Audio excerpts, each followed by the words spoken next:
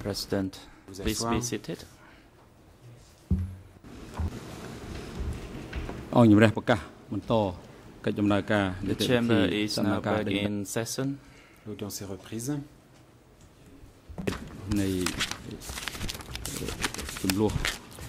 So the proceeding will continue on the armed conflict. Et nous poursuivons concernant la question du conflit armé.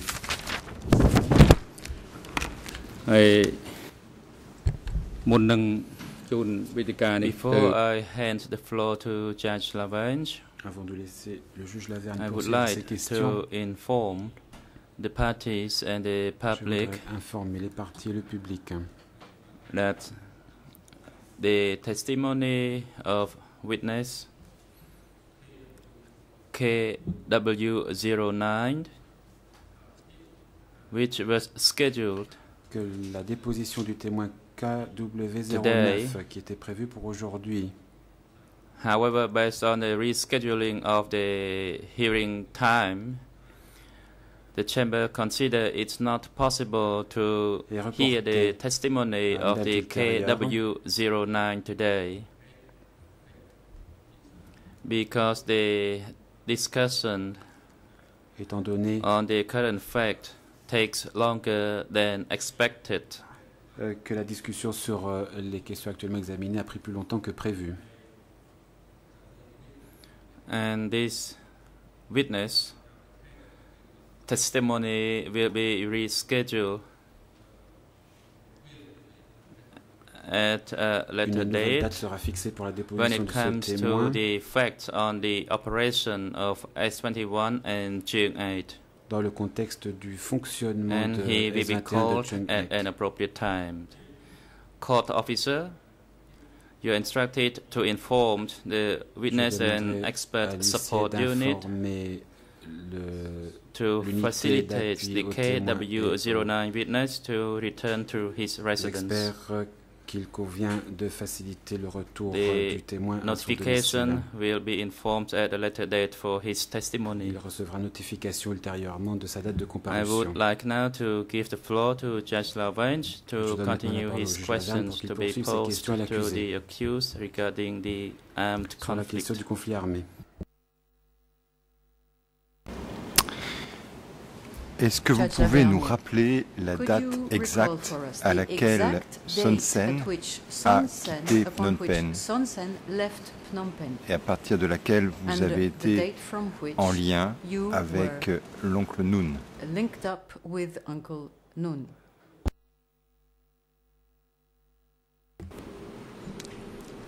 The accused.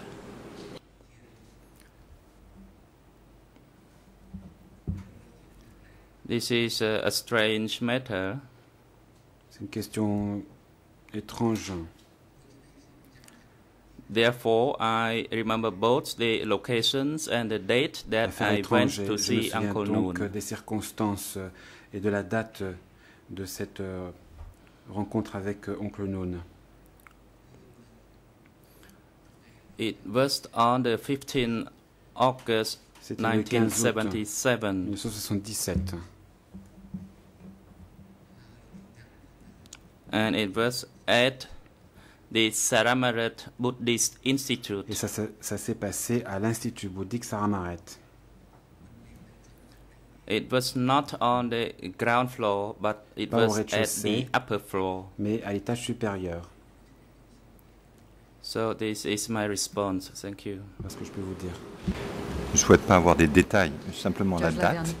Et j'aimerais aussi que vous me disiez si vous aviez connaissance des raisons pour lesquelles Son Sen a quitté Phnom Penh et où est-il allé et qu'a-t-il fait à ce moment-là.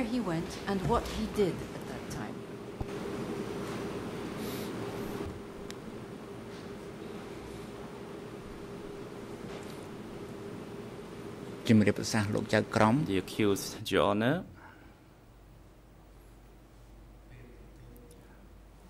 First, I was not sure of the direction he went, either to Mae Mut to organize the forces, Il devait organiser les forces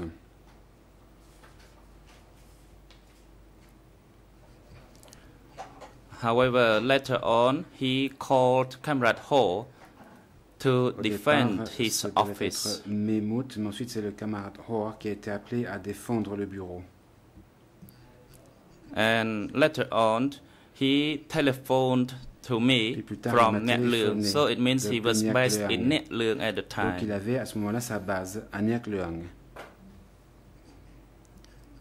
So that was what I knew. Voilà ce que je sais. Où est située cette base exactement? Where is that base located exactly? The accused, the clear location when he called me was at Net Leung. Il m'a appelé de Net Leung. Your Honor, you know that Net Leung was on the way on the National Road number 1 along the Mekong River. 1, sur le bord du Mekong. Donc, est-ce qu'on peut dire que c'est à proximité de la frontière vietnamienne? The border between Cambodia and Vietnam.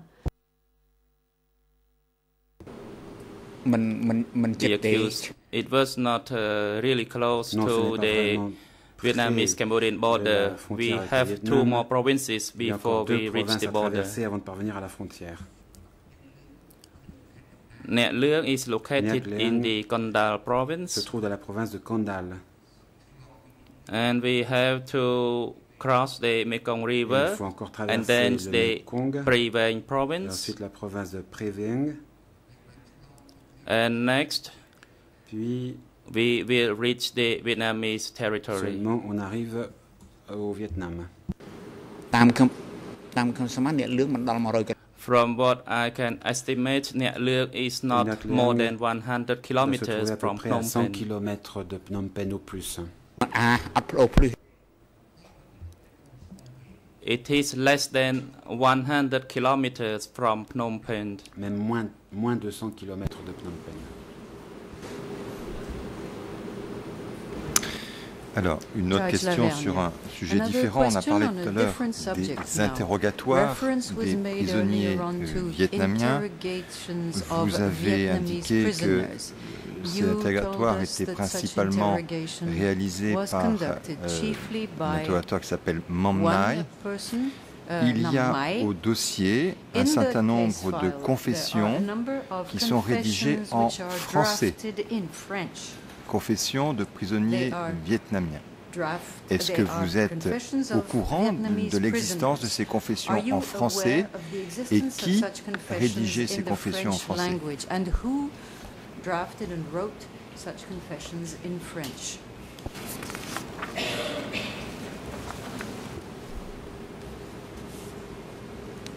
The accused, Your Honor.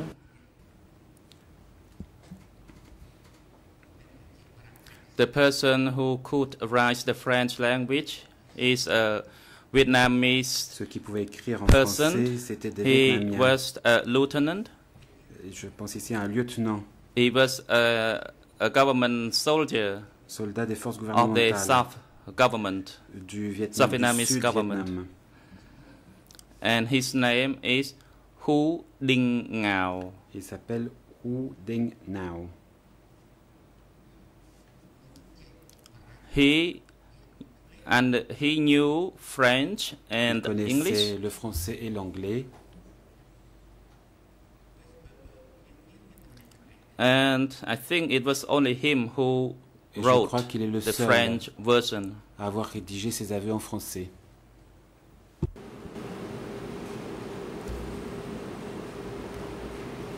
Je pense qu'il y a plusieurs confessions, mais ce n'est pas un problème majeur.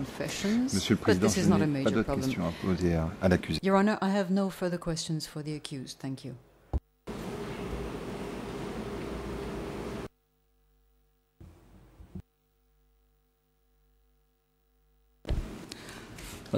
President,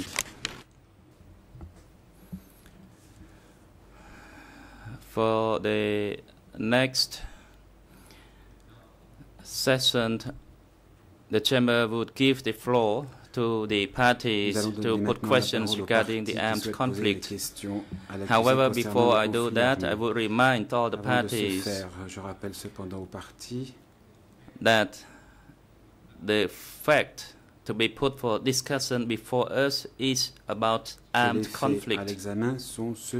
That is the armed conflict between the Democratic Cambodia and the Republic Socialist of Vietnam during the time that the Democratic Cambodia controlled the country from the 17th April 1975 until the 6th January 1979. And the second reminder is that it is the Chamber's observation that the timing for the trial has been delayed and extended. In fact, the scheduling for the hearing of the two testimonies of the two witnesses have been delayed due to the time took for the discussion on these two facts. So let me remind all the parties that the facts of the armed conflicts need to be cleared and differentiated from the operation of S-21. And in fact, when it comes to the relevancy of the armed conflict and the result of such conflict at S-21,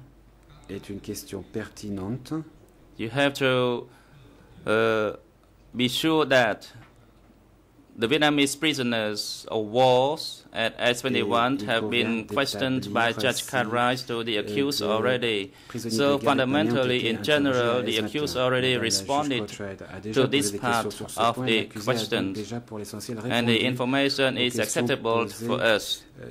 For other matters related to the treatment on the fact will be discussed in details regarding the facts on the operations of S-21 and Chương 8, which will come after the facts on the armed conflict.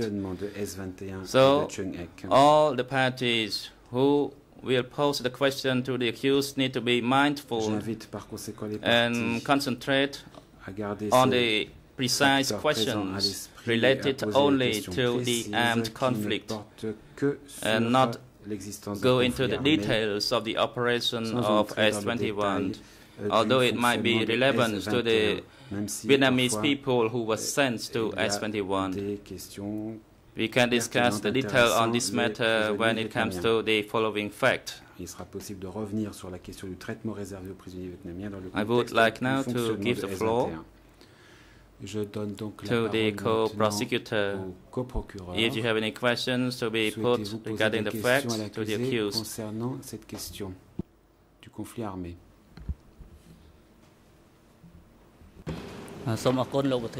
Thank you, Mr. President. Mr. Kang Kek Eo. Merci, Monsieur le Président.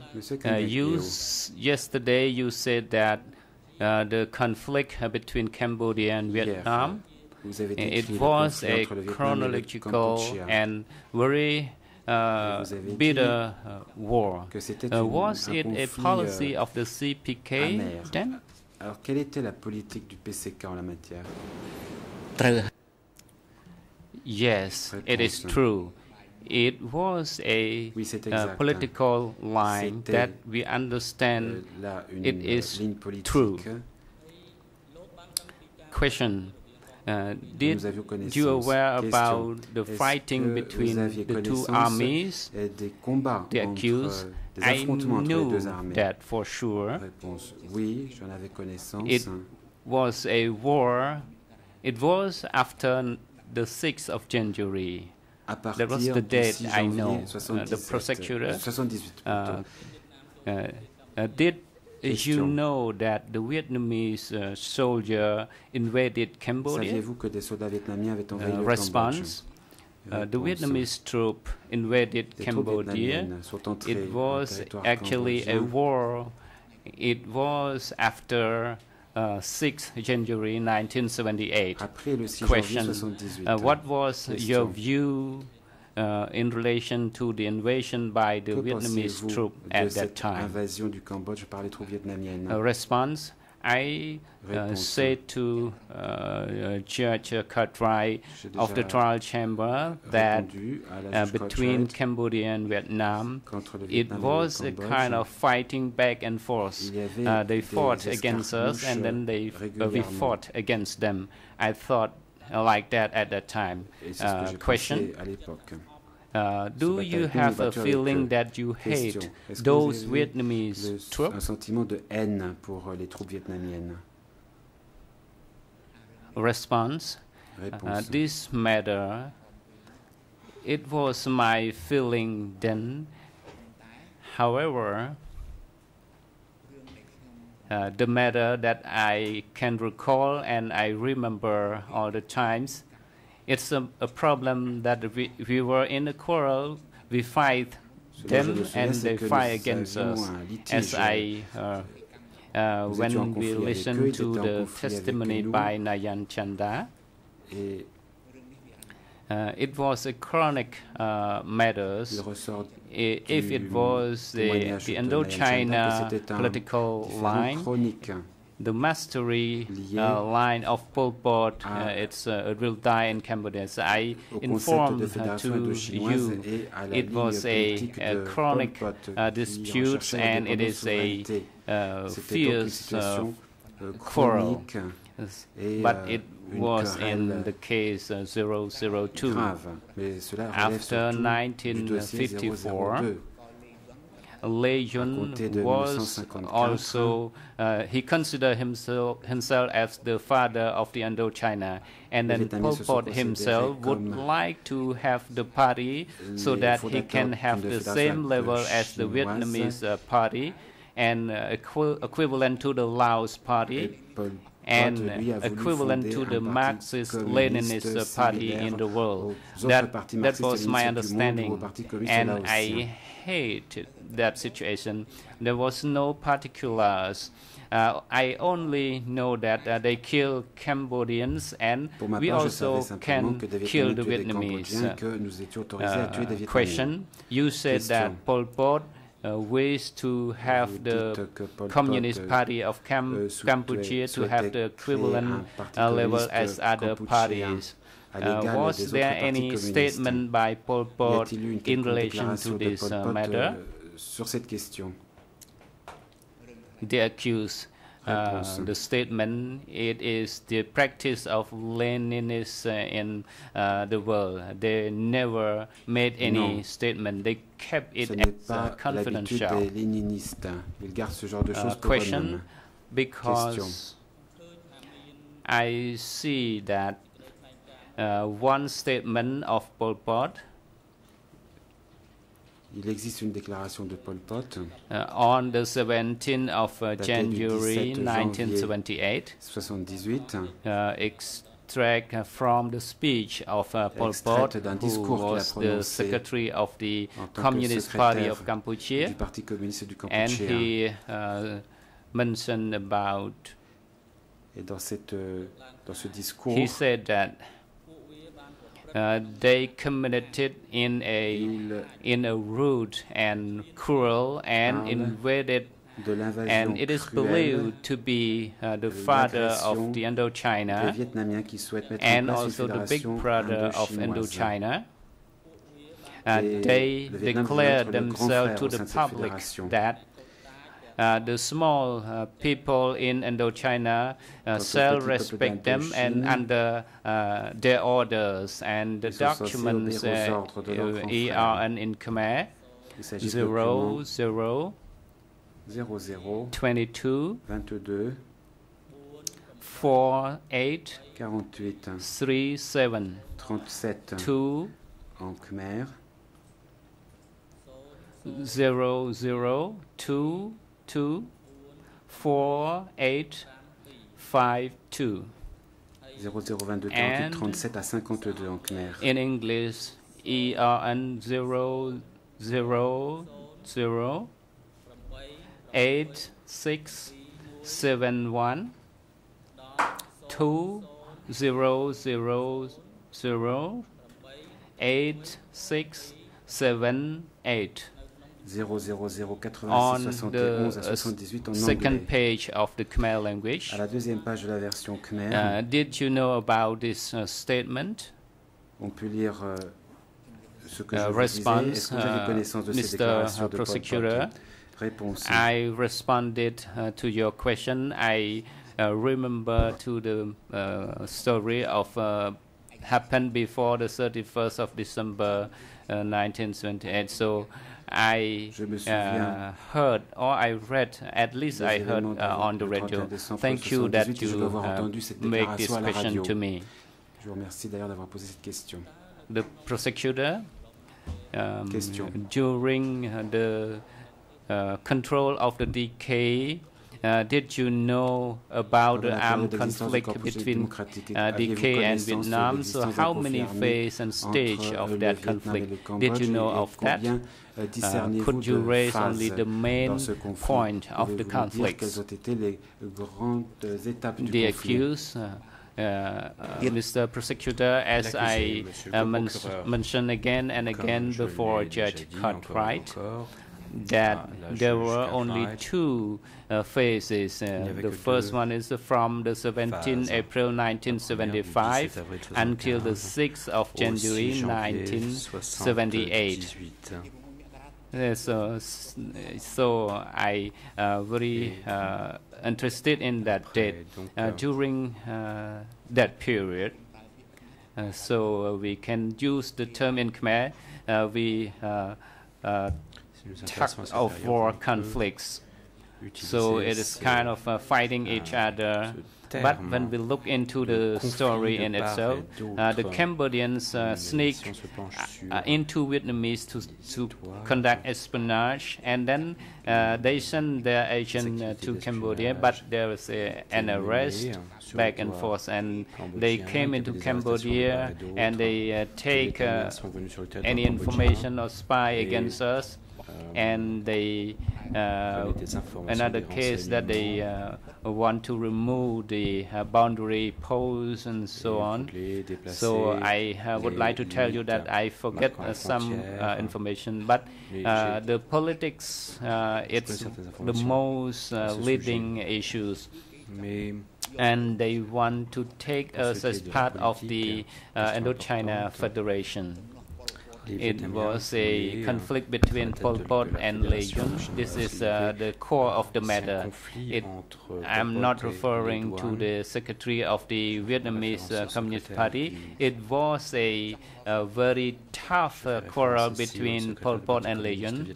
So they want to get the Cambodia as the one of the federation of the Indochina, and Pol Pot want to be independent. So I did not follow the small conflict in the lower stage. So it is the truth that the document I annotated on the document that Judge Cartwright showed me. Question: did you know about the plan of using the force to move the Vietnamese out of Cambodia?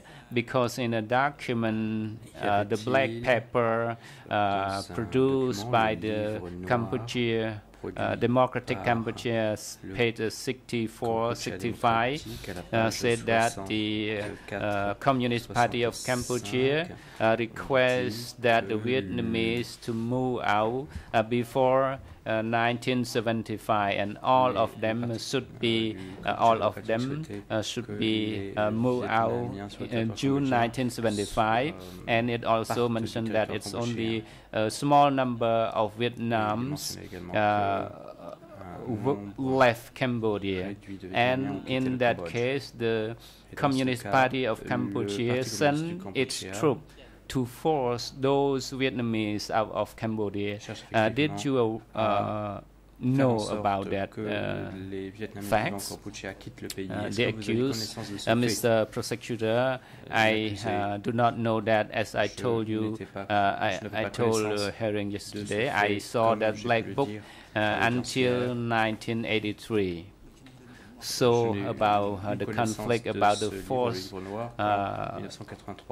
or the forcing out of the people of Vietnamese, I have no idea. the prosecutor, based on your indication that you attended the meeting with the senior leader, did they raise anything about the armed conflicts of the Democratic Cambodia with the neighboring countries? Le Cambodge démocratique et les pays limitrophes. The accused, Mr. Prosecutor, I never attended such a meeting, and the superior asked me to work, and they need to instruct me to do the work at S21. I need to use this word to do the work. And the study session, yes, I did. They are talking mostly about the conflict between Lê Yun and Pol Pot about the mastery political line. These are in the study session regarding the matter that they asked me to do the work in S21, so they instructed me to do the right work, and this is the wrong works. The prosecutor, yesterday you said that you attended in the session in which Pol Pot was the presenter, and you said that Pol Pot mentioned about the Democratic Cambodia troop victory over the Vietnamese troop. Is it true? You said that. Du Cambodge démocratique sur les troupes vietnamiennes. Est-ce que c'est ce que vous avez bien entendu? You, Mr. L'accusé, je vous remercie, Monsieur le coprocureur. As I call it as the meeting to appreciate the victory of the army in the 6th of January. It was me alone attending that meeting. Réunion en date du 6 janvier. Et j'ai assisté à cette réunion. The prosecutor, when you heard about the conflict, lorsque vous avez entendu parler du conflit, and did you take this information to disseminate among your subordinates and staff? Vous êtes de ces informations pour diffusion auprès de vos subordonnés et du personnel. L'accusé. What I heard from the secretary of the party to me, I am the member of the S21 committee. I took that message and send to the subordinate and S21. It is it's like a rule that I have to follow. Question: was there any senior leader went to conduct any training or study session at S21? Du PCK the accused, Mr. Prosecutor, you asked me that whether or not the senior leader went to conduct training session. Des hauts dirigeants I think that you refer to a member of the standing committee. Yes, there was only one, Mr. Son Sen, who went there on the 24th of April 1977. The question, did you know why and what was the topics of the study session? De cette séance d'études. The accused, Mr. Prosecutor, Monsieur le coprocureur, Son Sen went there. It's not really a teaching, but in fact he chaired the annual meeting of S21 to learn the opinion or the views of the subordinate regarding my leadership. It was a annual congress of S21. It's not a normal political training session. Question: as you said, Son Sen had no program to teach other than what you said. Is it correct? Est-ce que c'est bien ce que vous dites? The accused, Mr. Prosecutor, it was a normal annual meeting. It was next to Borei Kaila. It's in the building like the boat roof. and the 24th of April 1977, he went to S21 to chair the general meeting of the S21 committee. Question. Yesterday you said that the Communist Party of Cambodia maintain and continue maintain that conflict as confidential. Did you know what was the purpose of this regime for not disclose that conflict to the public? De ne pas divulguer ce conflit au public. The accused. L'accusé. I analyze and I conclude. It is my assumption to you. I assume that the conflict between the two Marxist party, they have to struggle and solve in secret. But I can say it's a political class and military. They kept that as confidential. But after the war broke and then they issued statement, I believe that it is the practice of the two Marxist-Leninist parties in the neighboring country.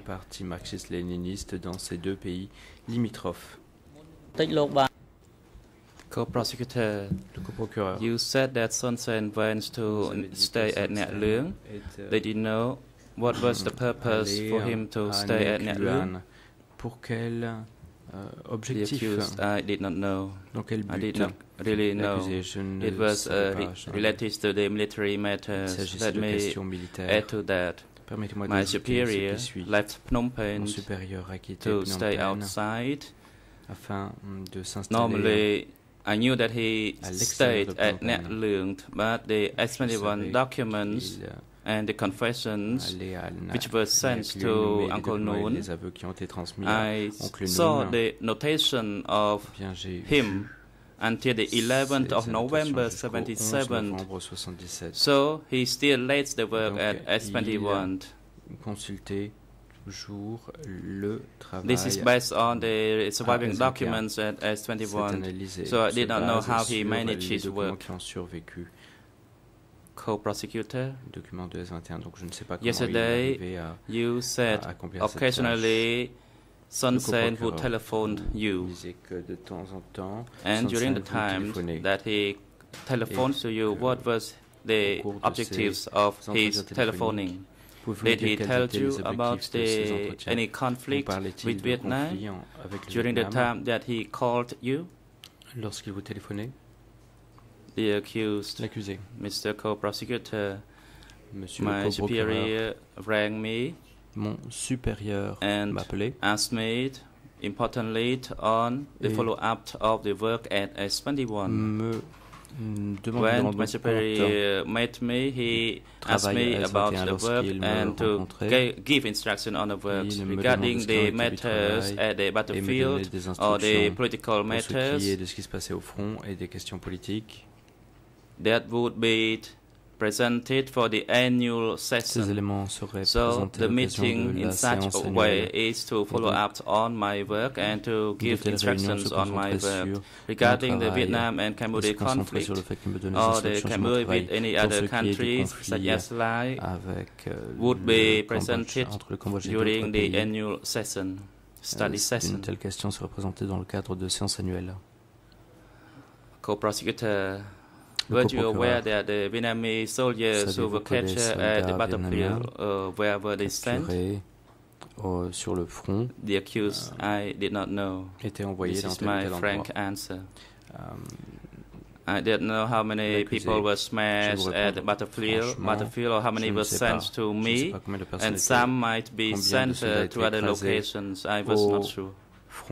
Et combien de personnes étaient envoyées dans d'autres centres the Vietnamese soldiers who were sent to S21, what were their conditions? Question. Quelle était la condition the accused, I did not see them personally. Soldats vietnamiens envoyés à S21? L'accusé. Je ne les ai pas vus de mes propres yeux. Yesterday, you told Judge Cartwright that your staff used to go and transport the Vietnamese prisoners on 2 occasions to Svay Rieng and to Kampong Cham. Those who went needed to receive your order and also with a travel permit. At that time, whom did you order to transport the Vietnamese soldiers who were captured? The accused, Mr. Co-Prosecutor, on this matter, I reported already to Judge Cartwright. Est-ce que vous donniez de tels ordres? Let me further add to that. However, it is the same wording. The special travel permits on the 2 special occasions were for traveling out of S21, and they were only on 2 occasions. And the directions to transport the Vietnamese soldiers, I was not sure whether it's on road number 7 or road number 1. I was not clear on that. D'un transport par la route numéro 7 ou la route nationale numéro 1. But there were 2 special travel permits used. Il y avait 2 permis. And for the remaining, we only waited to receive those people, those soldiers from Cam Ranh Lin. Co-Prosecutor, my question is, whom did you order to go and transport those people? The accused. Once I receive such order, I would order Camarade Huy to implement it. And I never ordered directly to them. I only ordered Camarade Huy to order his subordinates. So I only made indirect orders. The Co-Prosecutor.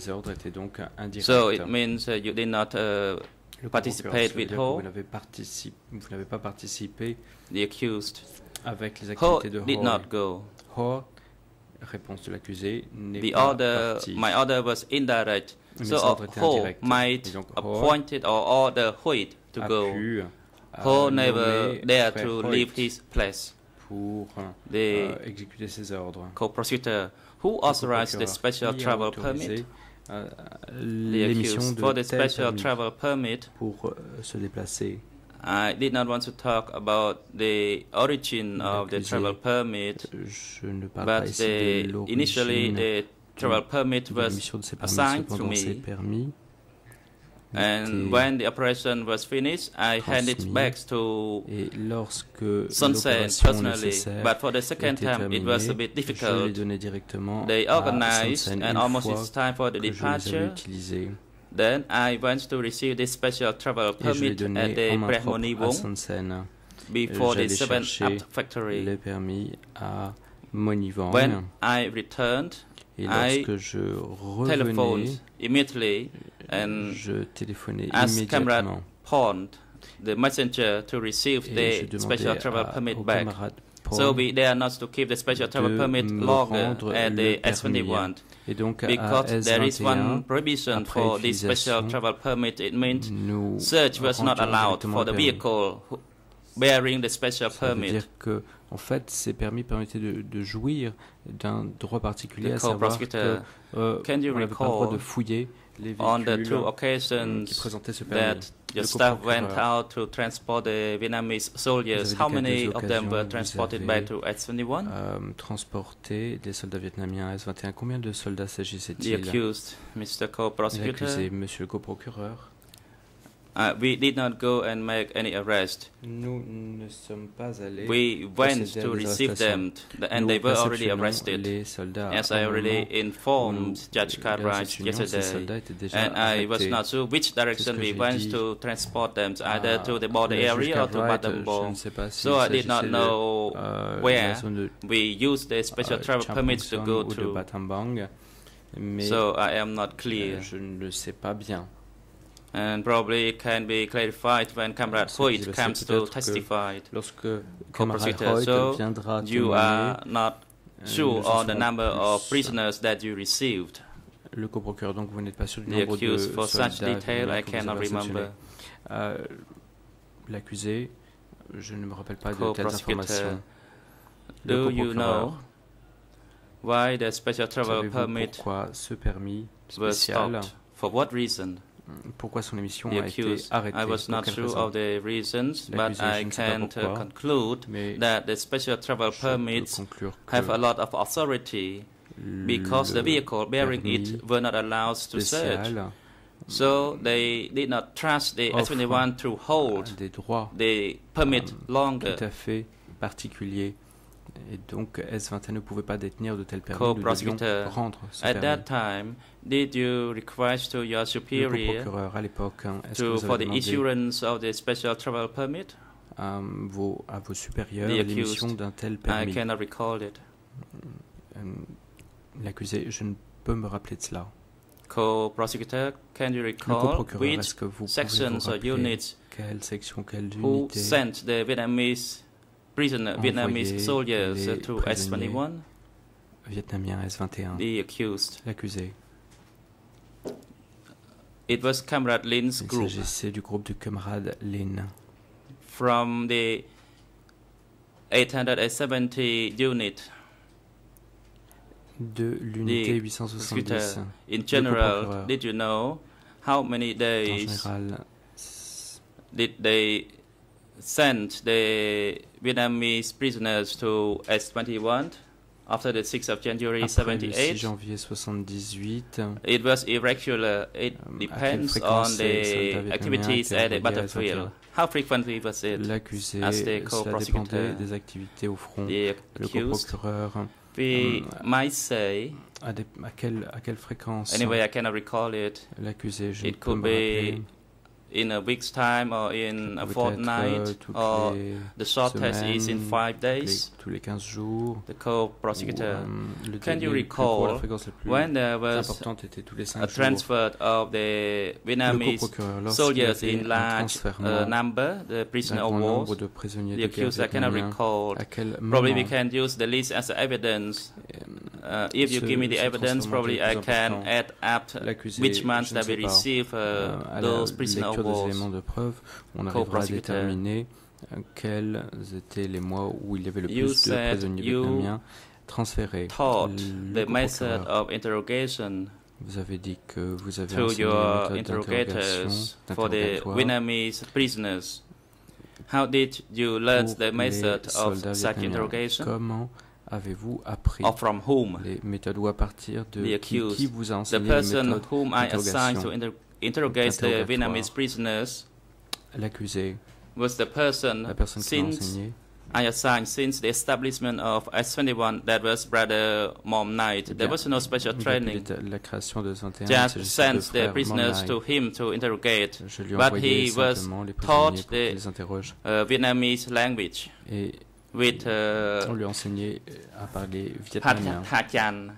Avec the co-prosecutor, did you instruct your investigator to write the Vietnamese language and to tape the voice for radio broadcasting or to use during various other meetings? Utiliser ces enregistrements dans le cadre de diffusion radiophonique ou bien dans le cadre de réunions de formation. Interrogator based on the instructions from the superior. Aux interrogateurs, ces instructions m'étaient transmises par l'échelon supérieur. Co-prosecutor, le coprocureur. You said vous avez you selected Mom Knight to interrogate Vietnamese prisoners. Pour qu'il interroge What was the reason? Les soldats vietnamiens. Et pour quelle raison? For such selection, the accused. L'avez-vous sélectionné? First, tout d'abord, his understanding is high, so his literature background is high. He got a certificate in his study, so it was better to use him than any other people. D'études, et il pouvait utiliser cette connaissance. Co-prosecutor. Yesterday, you also told Judge Cartwright that at S21 there were filmings. What was the filmings for? Is it for the degrading purpose or to put more burden or guilt on the Vietnamese prisoners? And who ordered such filming? des méthodes de sélection. S'agissait-il de lire encore plus the degrading or the promotion? It's hard for me to say, but let me describe how the filming was done.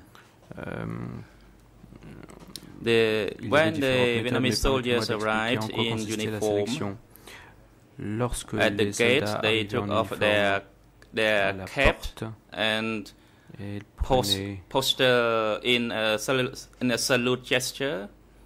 Ils arrivaient, les soldats and to pay respect to the Communist Party of Cambodia and to present their name, their rank, and that they invaded the Cambodian territory. This is how the filming was done at the location near my house, near Street 95. That was the filming done. And the filmmaker was Kamrat Thein alias Pool, the nephew of Pol Pot, who went to study filming in China. And the person who took Kamrat Thein to do the filming was Kamrat Pong. So only when Kamrat Pong bring him, then S21 would accept, otherwise S21 would not accept it. Although he was Thein, without the accompaniment of Pong, he would not be allowed to do the filming at S21. So some scenes were filmed at my house at Street 95, and then the filming also took place near the bushes, near the Mao Zedong Boulevard, and near the Mohammed Trai Street, to show that the Vietnamese soldiers raised their hands to defeat. Co-prosecutor, who ordered such filming? Can you tell us? The accused. It was Uncle Noon, but it was not his direct order. He must have received the order from Brother Paul. The co-prosecutor. In the D65 document, you acknowledge that there were confessions of Vietnamese female prisoners who were broadcast on the radio. What were the roles of the female prisoners, and what were the confessions of those female prisoners about? Can you recall? The accused. It was a Khmer prisoner who went to live in Vietnam and who can speak Vietnamese language. She was also implicated in espionage activity. So the filming, the taping was first to show that in Vietnam there was no food to eat, there was starvation, and the people there could sing about being in hunger. That's what I can recall, because it was quite strange to me that there was about a song in the confession. Co-prosecutor, were you aware that in general the confessions you received from the Vietnamese prisoners, were they all real? The accused. The confessions for the to be broadcasted on the radio were the ones that we amended, that we checked, that we wanted them to be broadcasted. Was it true? Asked the co-prosecutor. It was what we wanted based on our objective. So that means they were forced to confess to the way that you wanted, as the co-prosecutor, the accused.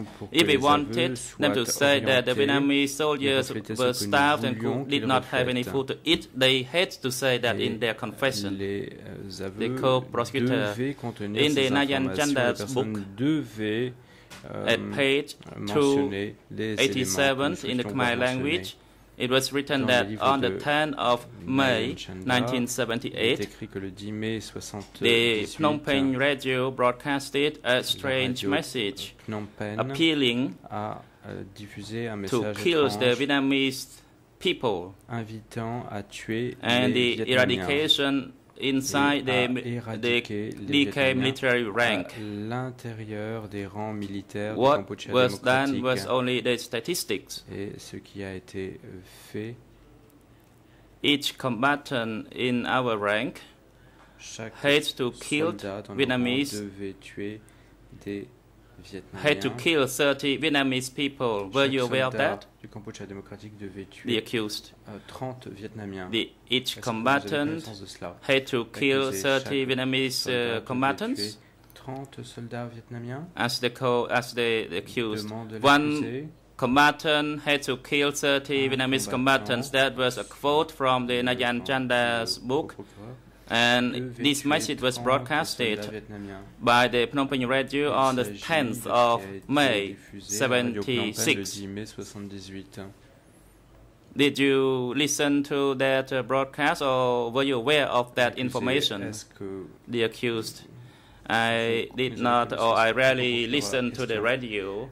However, from my recollection, I was not sure whether this source was from the study session or not. That each combatant, if each combatant can kill 30 Vietnamese combatants, it is a great success.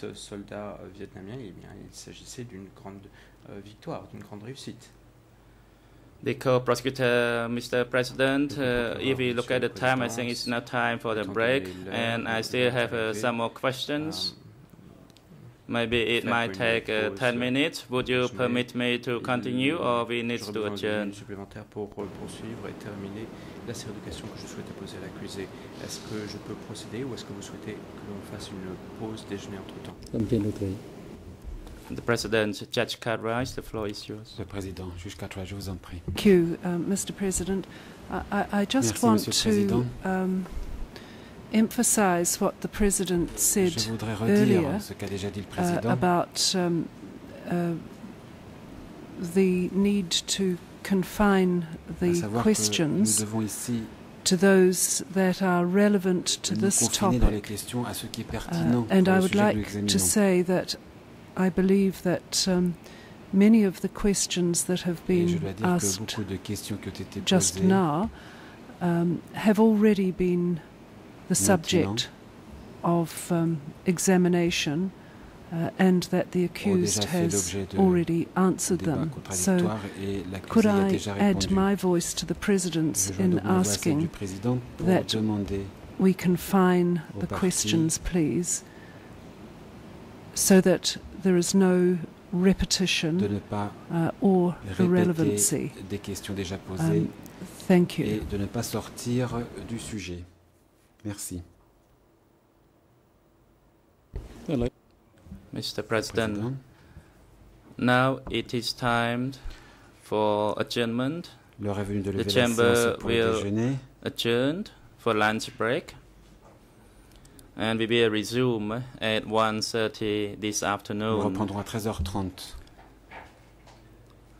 Security officer, take the accused back to the waiting room and bring him back before 1:30 p.m. this afternoon. All the parties are reminded to return at the appropriate time. Leur siège pour 13h30 également.